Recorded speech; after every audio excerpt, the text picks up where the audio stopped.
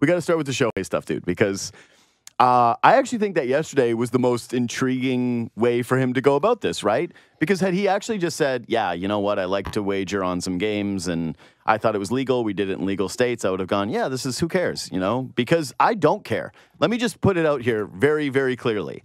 I do not care if Shohei Ohtani legally bet on other sports. You know why? I do it every single day, and I don't think it's a bad thing. I don't see anything wrong morally. Obviously, if he had bet on baseball games, and especially ones that he had been a part of by like Pete Rose, then it would be a massive, massive, massive controversy. But if it's the other stuff, which it seems like they don't have any proof that there was any involvement in baseball, then I kind of think, who cares? That's why I'm almost thinking he's innocent, because to me, I don't really understand why he wouldn't just say he kind of covered losses. But the back and forth and the questions that need to be answered, which is, one, if this really was, you were scot-free from this, how did he gain access to your accounts? And if he did gain access to your accounts, like, people are like, oh, it's a millionaire and of course he can lose millions of dollars and not notice. I'm like, yeah, except for the banks look out for you in this regard. Like, you can't just wire transfer $1 million and your bank is like, who cares? He's rich. That's not how it works. They have mechanisms in place to protect you. And also, you would assume that Shohei Ohtani has a financial team that would also be looking after his accounts, because, you know, he's got to pay the bills and do everything that he's involved in. He's not doing that. So they all missed it. What's the weirdest part of this to you? Like, where did you land after yesterday in the Shohei stuff? Well, I believe him after yesterday. Oh, it's hard. Well, he just exposed himself to such severe liability if he's lying, right? Like, there's a federal investigation going on. So for him to come out and accuse Ipe of what he accused him of, I mean, he is exposing himself to all kinds of liability by doing that if he's lying, like, if he's doing so falsely. So he must be very convicted and very confident in the fact that he is telling the truth. Otherwise, I assume he's dealing with attorneys on this. He must be. There's no way an attorney would allow him to go out and do that unless it wasn't unless it was the 100% absolute concrete truth. Okay. Can I prevent one counter argument to that? Of course. This guy is, how long has he been the most famous baseball player on earth? And or let's put it actually this way. A decade? Yeah. Okay. So it's been a decade. How long has it been since you think he lived like a normal life? Ooh, yeah, longer. Yeah. Okay. So sometimes people in those positions can feel untouchable, wouldn't you say? Sure. I don't think that's the case. Okay. Yeah, I'm not saying it is. I'm not saying one way or the other, but this does kind of reek a little bit to me, or at least it could reek a little bit to me, like a guy who is so concerned with his image and does not want to have it tarnished whatsoever, that he actually would take a position like that because he goes, no, I'm not having my name disgraced whatsoever. I am above the law. I've already got this guy bought into taking the fall here. Like, we've got him, his family, wherever they are, they're set for life somehow. There's, the silence has been bought, and he's going to take the fall. No further questions at this time. He broke into my account. We just got to figure that part out. It's the second part of it. I think they could figure out a way for them to say how he gained access to the accounts. I just don't know how they're going to be able to say he didn't trip any mechanisms. That's the part to me that once they answer it, I can start believing, but I just don't know how anyone's meant to believe that could happen. You kind of made the point earlier, like, with the size of the wire transfers that we're dealing with here, just with like the scale of this, there's going to be a paper trail. It's going to be easy, I think, for authorities to get to the bottom of what exactly happened here via their investigations. So I think it would be an enormous risk to go out and lie if he was yesterday. Like, I can't see him doing that. Like, it would make more sense just to say nothing, right? It's not like he came out and just like denied what had been said. He came out and accused Ipe of things, which have not been proven in a court of law, which have not been proven by an investigation yet. So to me, like, taking that step, I mean, that spoke volumes to me. Like, the other thing I would present, you kind of said, like, yeah, when's the last time he had a normal life, etc. That's true. Like, professional athletes can often be naive to a lot of like everyday normal things. That's why, like, and not just athletes, even just like celebrities, that's why a lot of them get scammed. Like Yeah. there's, Google it. Like there's a ton of really famous people who have been scammed by people really close to them who they trusted. And sometimes it is because they aren't quite as they don't quite have their backs up as much, or they aren't quite as I don't know what's the word I'm looking for. Like they aren't quite as just like, they aren't looking out for these things the way that you and I might be. Okay, so here's the other part of it too. And I'll wrap this up and we'll get into J stuff, but I do find it fascinating. Okay, so here's the timeline of when the ESPN started to report this story, right? And I was reading this from ESPN.com. So they got documents that showed Ohtani's name on a $1 million wire transfer that was sent to that allegedly illegal bookie, right? That was under federal investigation. Then they asked Ohtani's people about it. And then it was Mizuhara, is how you say his name? Mizuhara. Mizuhara. Okay. That's when Ohtani's people got back to ESPN and were like, hey, he willingly paid off the gambling debts. And it was like a big story. And then there was the Mizuhara saying that he had the gambling problem. Like, that's the timeline of events here.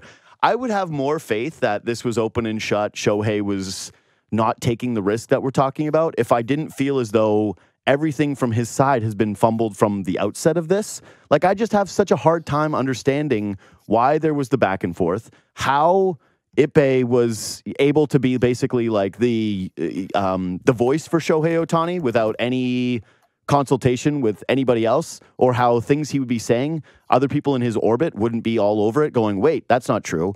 I don't know. It doesn't seem like Shohei has the best agent in sports. Let's just put it that way. I don't think that deal. What? Yeah, he got him a lot of money. Yeah, he got him a lot of money. Here's what I would say. Do you think this story happens if Scott Boras is his agent? I don't think so. Not like this. I don't think it's going down like that. It's been pretty disorganized, discombobulated, and yeah, frankly, poorly done. And so that's the reason why I'm still, as much as you're right, the risk element is, okay, he's got to be innocent, or he's got to feel as though he's going to be untouchable in this situation.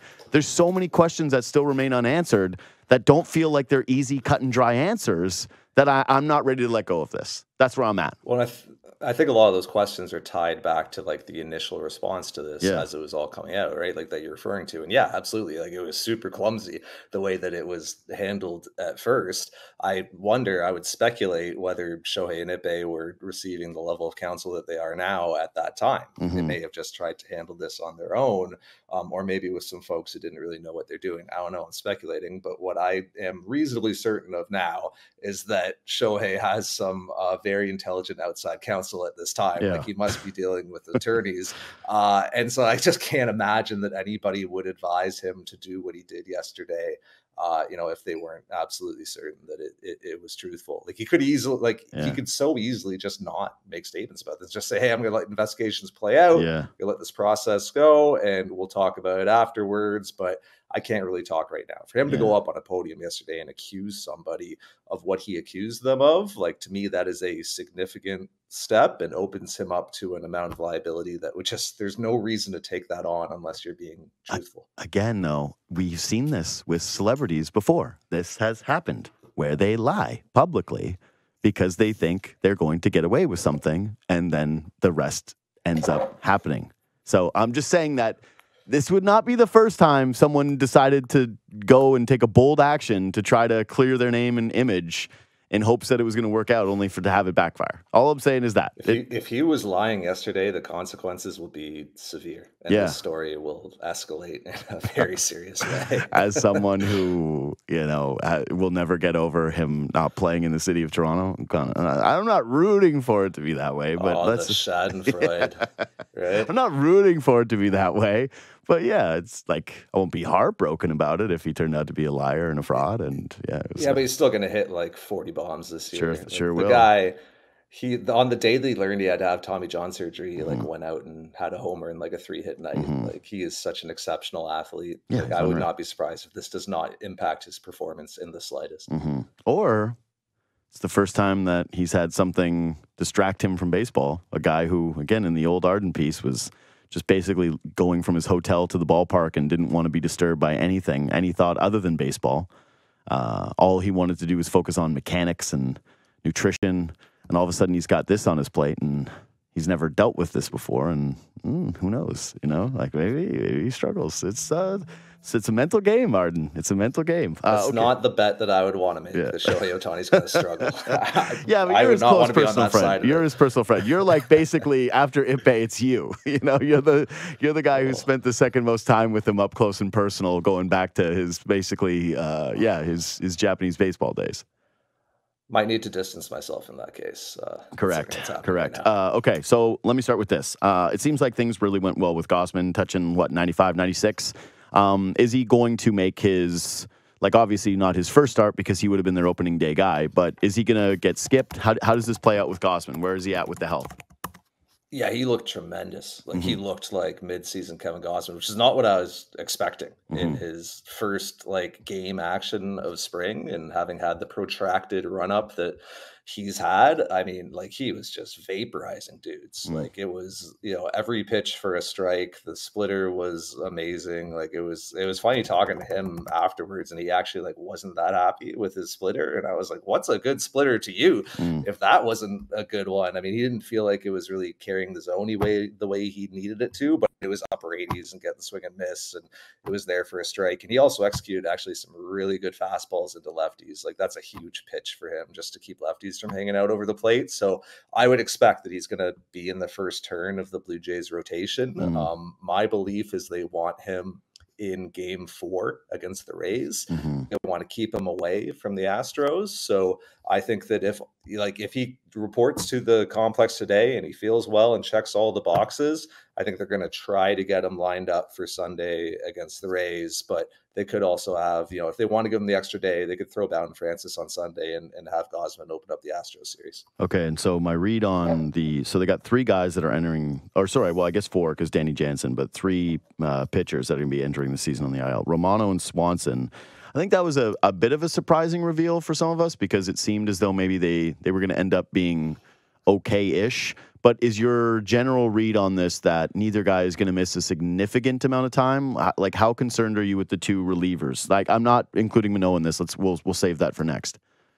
Well, they're going to miss some time because, and it's weird that the Blue Jays have been as sly as they've been about this. They still haven't even officially acknowledged that these guys are going to be on the IL to start the season. But the season starts in 2 days. They're going to be on the IL to start the season. I don't know why the Blue Jays are doing this the way that they are, but these are 2 guys who haven't been off a mound in around 2 weeks now. And the word yesterday was they might not be off a mound until next week. So they're going to have to restart their buildups. And that starts with a mound session. And then you've got to face hitters in a controlled environment, whether that's a live BP or sim game. And then you typically need at least 1 outing in the minors on a rehab assignment, maybe even 2. So yeah, we're talking a matter of weeks. These are not guys who are going to be back in the first 2 weeks of the regular season, in my opinion. This is going to be at the earliest, in that first homestand the Jays have after the long road trip when they've got Seattle, Colorado, New York, maybe somewhere in there, but this could very well extend into mid-April. Yeah, that's crazy because the way that this read all along was nothing to see here, don't worry about it, super precautionary, but ultimately fine. So yeah, why would they be this way when trying to push we're trying to report these injuries? It's tough in spring training because there isn't technically an active roster, so you don't technically have to put anybody on injured list. You don't actually have to announce any injuries. So that's why every day, whether it's me or it's Hazel or it's Shy or whoever, we are asking John Schneider, hey, this guy didn't play yesterday. What's going on with that? Hey, we haven't seen that guy for a couple of days. What's going on with this? Because if you don't actually press them on this stuff, they don't have to reveal anything in spring. During the regular season, they have to reveal some things because they have a legit active roster. But during the spring, they don't have one. So look at the Joey Votto situation. He steps on a bat, and the word from the club is, it'll just be a day. He just needs a day to get back. Well, here we are a week later, and he hasn't started baseball activity. So in spring, you can definitely be a bit more covert with the injury stuff. But once the season starts, that's no longer the case. So we have our sister station here that we're beside in the studio I use, which is now rebranded to 680 News Radio, Toronto. That's the new branding of that. I think I try to do that as pros. I was listening to them do it this morning. I was like, that's pretty good. It's pretty professional. You nailed it. Thank you, brother. But I was asked, the people that gathering around, they're like, what's up with Manoah? And I went, can I be honest with you? I don't really know. It's been pretty quiet around Manoah. A lot of Bowden Francis buzz. That's been, pushed out nonstop. Bowden Francis looking good. Bowden Francis, story of spring. Bowden Francis, actually better than you think. Don't sleep on Bowden Francis. We get it. But what is the latest with Alek Manoah? Because when we went into this thing and I had you in to preview spring, we agreed that he was clearly the biggest story going into spring training. And I don't know, things seemingly couldn't have gone worse. And now what is the plan here? What is the word around where Alek Manoah is going to be, when he's going to be there, and how he's supposed to progress? So I believe it was Friday that he got back off a mound against hitters, and I think that was something like around 25 pitches. I know he threw a side yesterday, so then that would mean today would probably be a down day, and they would likely pitch against hitters again on Wednesday. So the Blue Jays could do that at the complex. They could do that at the Trop. Obviously the whole team's down here because they're starting against the Rays, so they could do that however they want. And so that would probably get him up to around 40, 45. See how he's feeling. After that, if he's feeling good, he'll go through the process again, throw a side 2 days later and get back on a mound and try to stretch out to 60, 65, or 70. And he's just going to keep trying to get built up to that like 80, 85 pitch mark. Probably do that twice, and then if he's feeling good, if everything's looking good, he could go out on a minor league rehab assignment. So he's not somebody who's going to be a factor until May, really, just because he's really had to just restart his spring training buildup. May. So it's yes. By the way, let's call it April. Let's call it April, shall we? Let's say it's April because it's March 26th today? 26? Yeah, nice. Look at me go knowing the date. That's pretty impressive stuff. It's March 26th today. So, we're looking at over a month. Over a month until there's real significant Alek Manoah stuff. Here's the second question I have when it comes to this. And this is probably one that should be answered later. But do you think there's, what has to happen for Manoah now to be the fifth starter? Does it have to be, obviously an injury could happen and then he ends up getting called up. He'd be the first guy up. But let's say everybody's healthy and Bowden Francis is pitching well, but also Manoah is pitching well.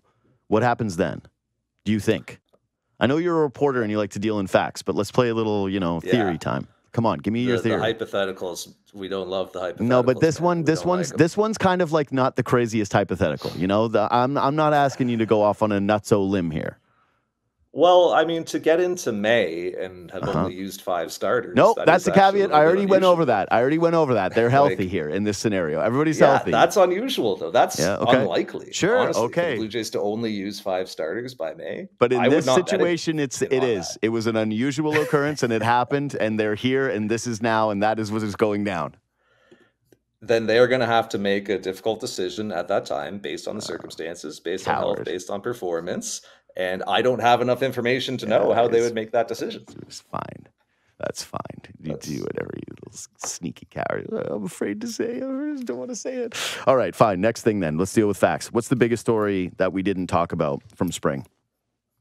What was the most overlooked thing?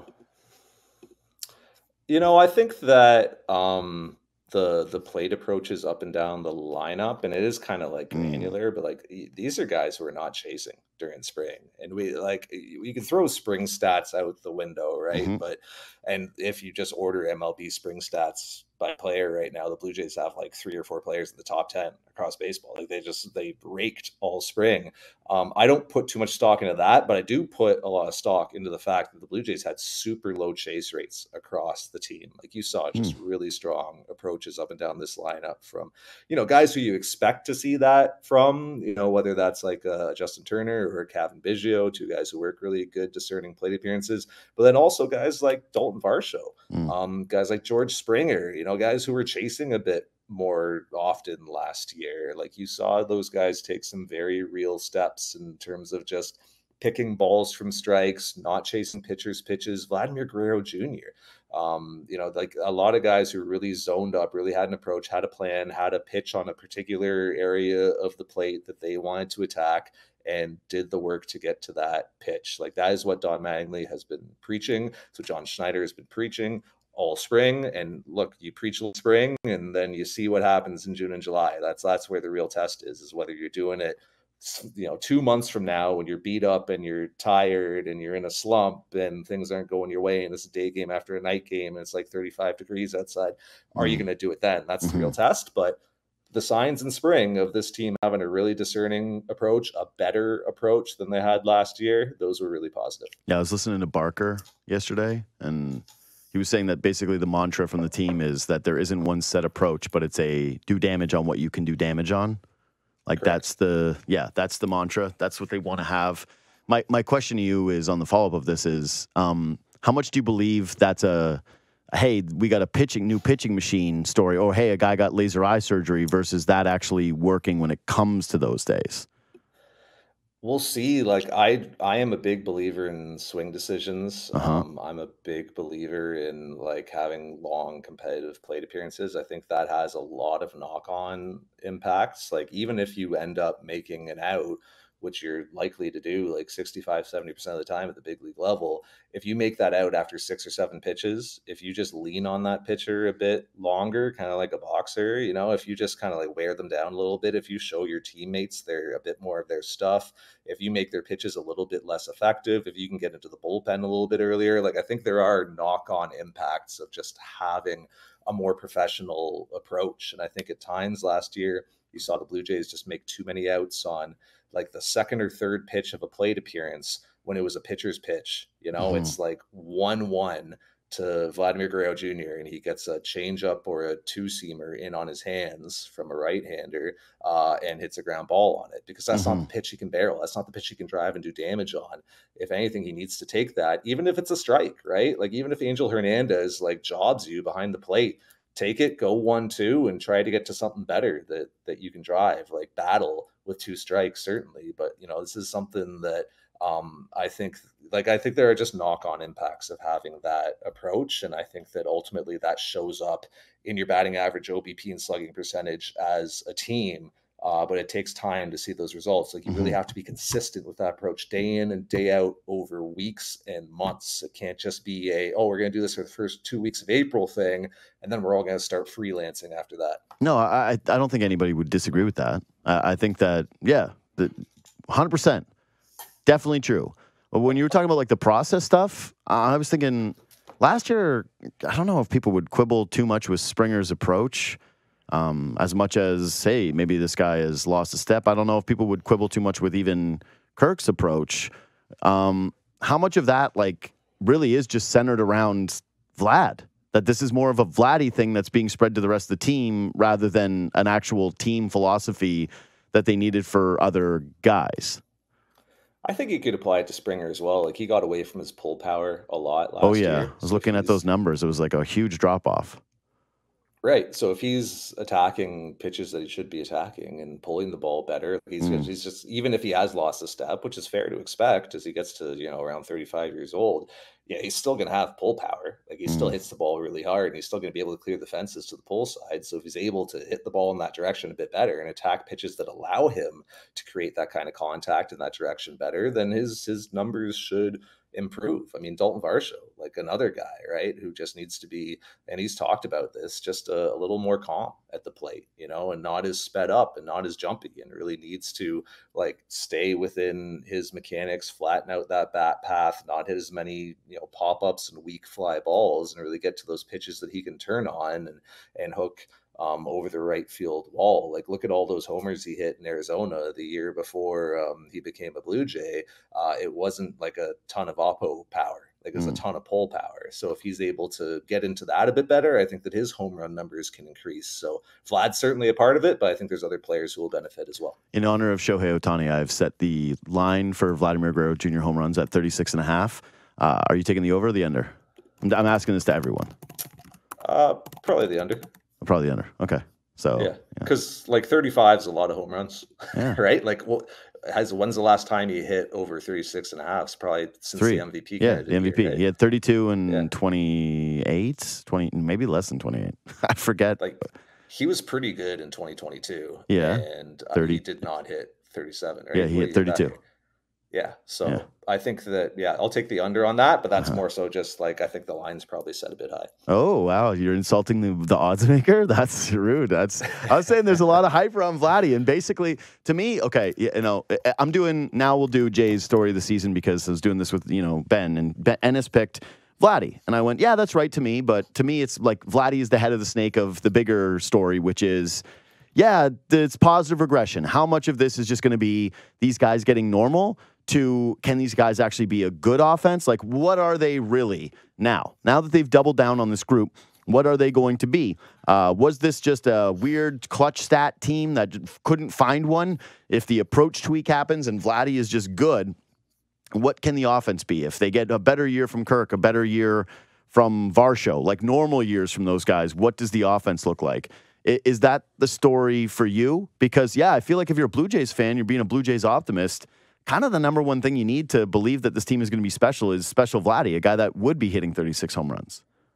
I agree with you, but I would narrow it to even just the top three guys in the batting order. Just Springer, Bichette, and Vlad. Like, if you get, a bounce back for Alejandro Kirk, like, that's great. You'll take that. That's wonderful. If Dalton Varsho plays closer to his obvious potential, great, amazing. You'll take that. But the real drivers of this offense and of this team are going to be the top three: Springer, Bichette, and Guerrero. Those are the three who made the most plate appearances last year. So those are the three who had the biggest impact on the team's offense last year, which obviously was underwhelming. And because look, two of those three had down years and had unimpressive years relative to what they're clearly capable of. So Bo Bichette was great, and I think that he'll take another step this year. I think he could win a batting title this year. I think he could be an MVP finalist this year. Honestly, I think Bo's going to have a tremendous season, but it takes more than just one great player to have a great offense. Like, you need two or three great players. So if George Springer can be, obviously he's not going to be peak George Springer from the Astros days, but if he can be better than he was last year, that's huge.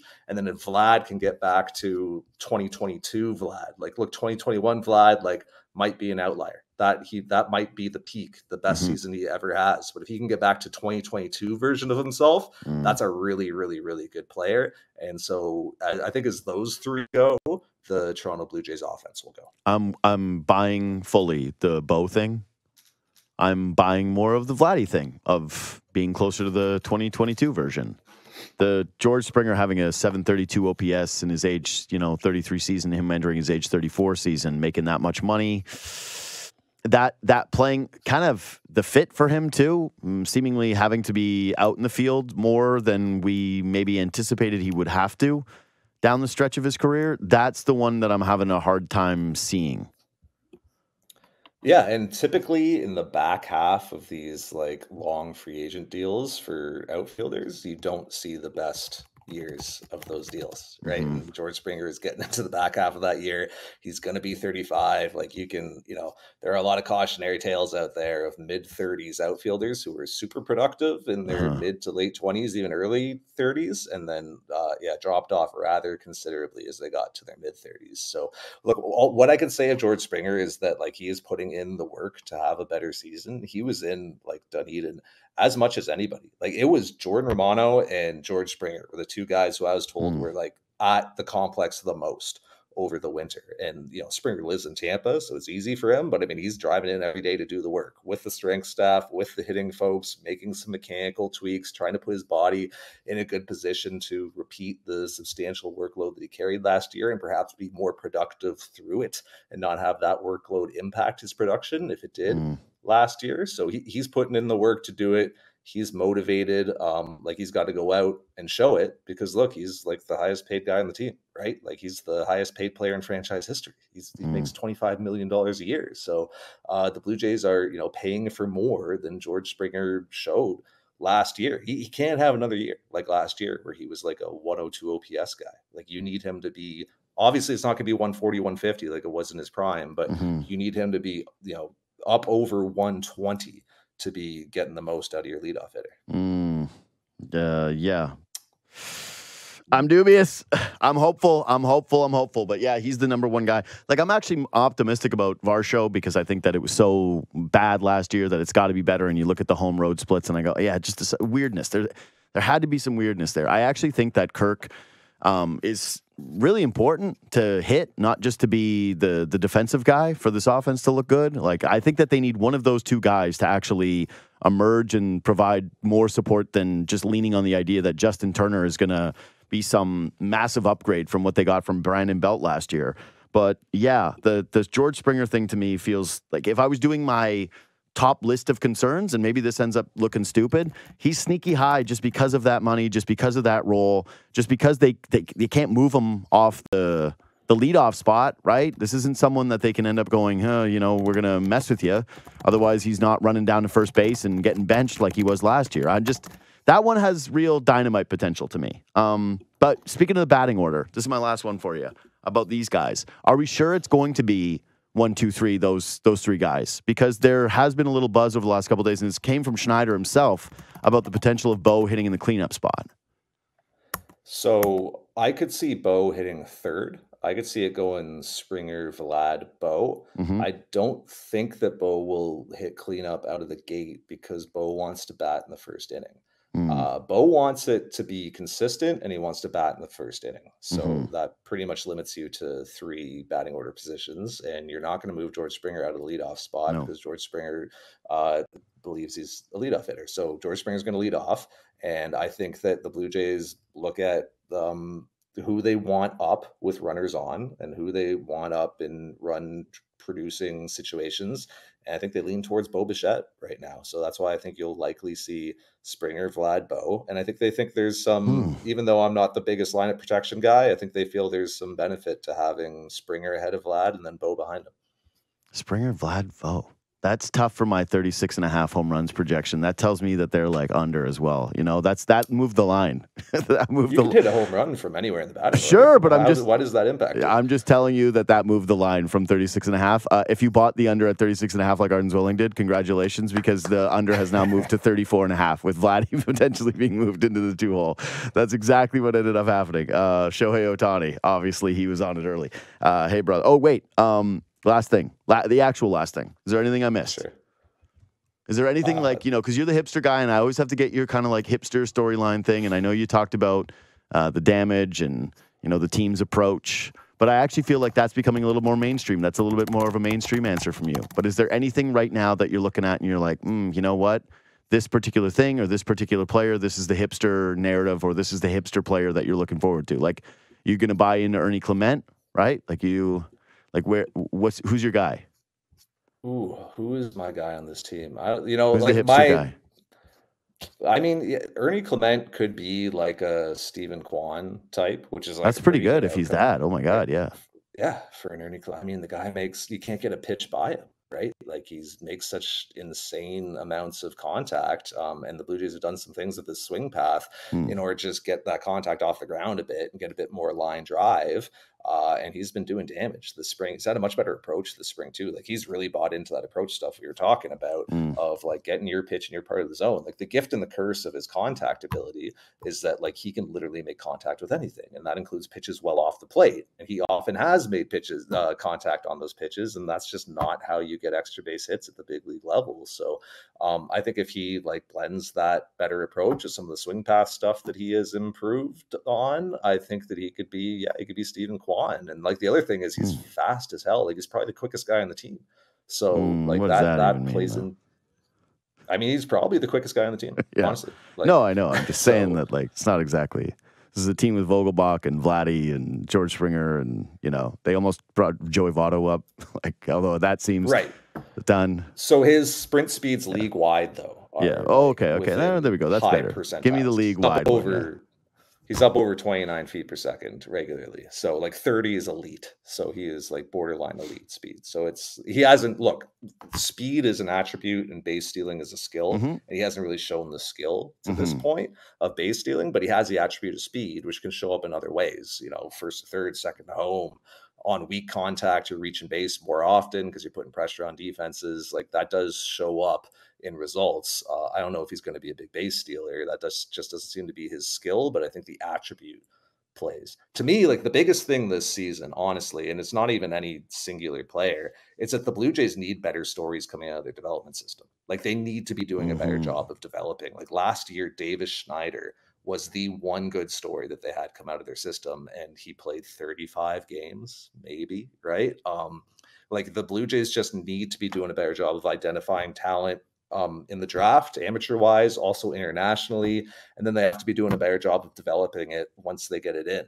Like you can go back to the 2022 draft, and when you see like the Yankees who were picking right after the Blue Jays, getting a Spencer Jones and like a Drew Thorpe, like right after the Blue Jays took players who have not risen to those, like to the highs that those guys have in terms of prospect lists, which obviously is dubious, but that's not a good look. When Davis Schneider's the one good, like the one player providing upward pressure on your big league roster, like it's not good enough. You need an Elvis Martinez providing that pressure. You need an Alan Rodin, a Damiano Palma-Gianni. Like you need some of these guys to start pushing up towards the big leagues, so that as players like George Springer age out and Kevin Gausman, some of the, Kevin Kiermaier, some of the other veterans on this team, as some of the younger players who are ticketed for free agency and are likely to, or possible to depart this franchise via free agency, leave, you need that upward pressure. You need legitimate 2 to 3 win big leaguers coming from within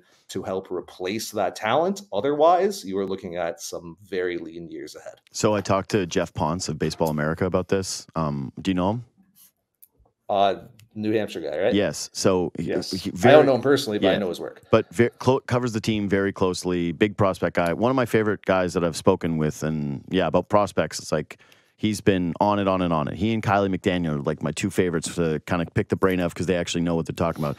His assessment was that the Jays have a real philosophical problem of taking guys that don't have high enough ceilings and are supposed to be floor players, and yet they've missed also hitting what they thought were the floors.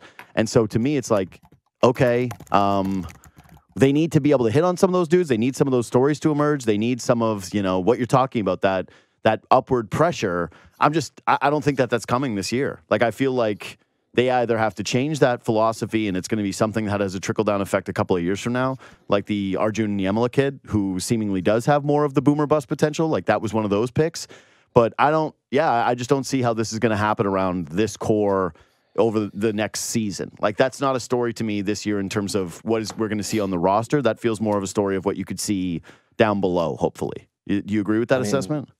Spencer Jones was like a 3rd or 4th year college guy out of Vanderbilt. Yeah. Like that's a huge miss. Like Drew Thorpe as well, a college guy who went right after the Blue Jays picked. Like that again, that's a big miss in 2022. So I think they could have some better stories this year. Like particularly like Elvis Martinez, if he goes AAA and demonstrates some of the strides he made in terms of swing decisions last year and like keeps the strikeout rate down and the walk rate up, like that's your guy, or Elvis, who could have like the Babe Schneider arc this year, where he comes up in the middle of summer to fill in for somebody who's hurt and puts up just a gang of extra base hits and homers in a very short amount of time. Like his power is as real as anybody's in the minors. He has the most homers in the minors for the last 3 years, and he's only 22. Like the other guys who are on that list are all like 25, 26. So like if he can show up and if he can be real, that's huge. Obviously, Ricky Tiedemann, who's going to be on this team at some point, if he stays healthy, if he keeps making progress. Like you said, Arjun Niemela is like further off, but he's one of those more risky type of picks, one of those more upside plays. We'll see what he becomes, but you're not going to see him until like 2026. He's what, 19? Is he 18? Yeah, like he's young. He's a literal teenager. He'll be younger than a lot of guys who are drafted this year. So I think that like Martinez, Tiedemann, and Alan Rodin are like the 3 who you would really like to show up as positive stories this year. Arden Zwelling at the letters, reporter for Sportsnet, all around, just everything. Call him Mr. Baseball here. Thanks for doing this, buddy. We'll talk to you soon. Yeah, man. Be well. See you, bud.